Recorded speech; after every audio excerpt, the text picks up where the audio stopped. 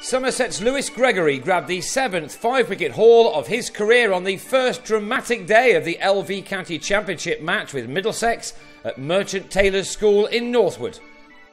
James Franklin batted first after winning the toss, but his side lost Joe Burns in the game's 7th over as Gregory began well by finding the edge of the Australian's bat.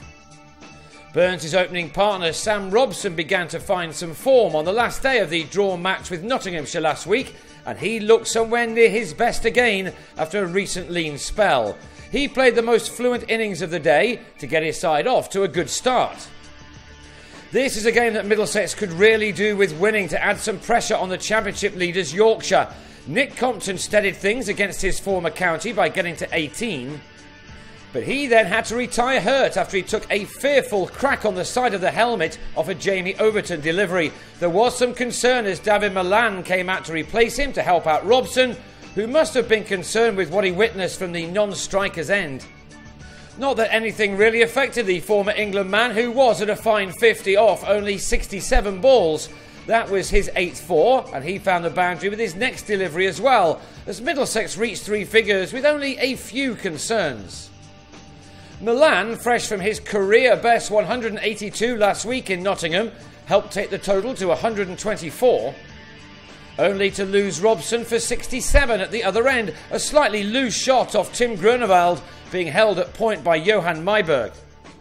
Owen Morgan then came and went in a hurry, edging his 5th delivery from Groenewald into the hands of Jim Allenby in the slips to leave the home team on 128 for 3. With the exception of the Robson-Compton-Milan combination, Middlesex couldn't make any really notable partnerships. Franklin had added 26 with Milan when he was plumb in front to Gregory for 17 at 154 for 4. The next stand offered something similar. John Simpson, the latest man to make a start, in partnership with Milan, who just like at Trent Bridge last week was holding the innings together.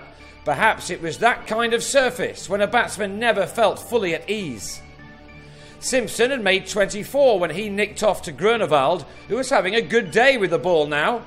It was Milan who was the one man of the day to really grit it out, and he deserved his hard-working half-century, which came off 139 deliveries and was reached with the left-hander's 8th 4. He's in prime form right now, and Somerset really needed to see the back of him before too long.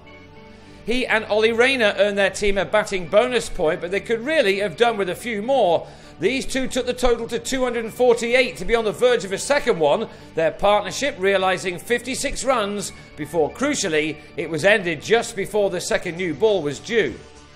Peter Trigo found some movement through the air and was rewarded for bowling full, winning an LBW to finally get shot of Milan after 4 hours of trying, his 69 using up 183 deliveries overall. Then, just after a second batting point had been earned, Groenewald, now with the second new cherry, won another LBW appeal. Rayner now on his way for a breezy 31. Bravely, Compton then returned to the crease with the score on 256 for 7, having spent a while in the nets. Everyone was happy to see him out there again and to see a man determined to get some important runs for his team.